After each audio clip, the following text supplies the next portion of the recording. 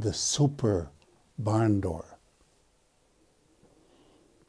Sometimes it may be desired to create a precision shadow box. Now, 4-leaf barn doors leave some gaps through which the light can escape.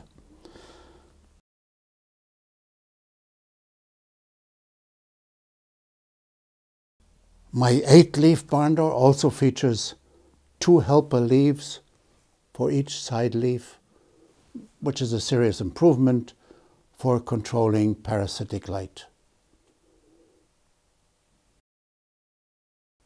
Furthermore, I also have an 8-leaf standard barn door or one with rotating leaves.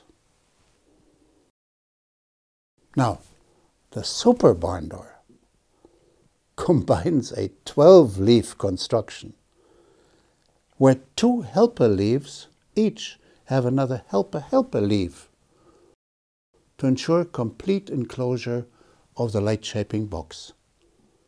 All axes on this one can also rotate.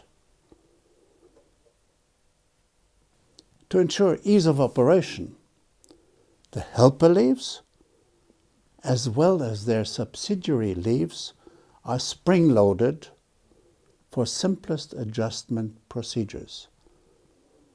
The main leaves also include an inward bend reflex protection. Now, the curvature of this lip of the reflex protector helps to create a straight shadow line, because straight barn door leaf edges often still leave a slight curve. Now, we did construct this barn door mainly for museums.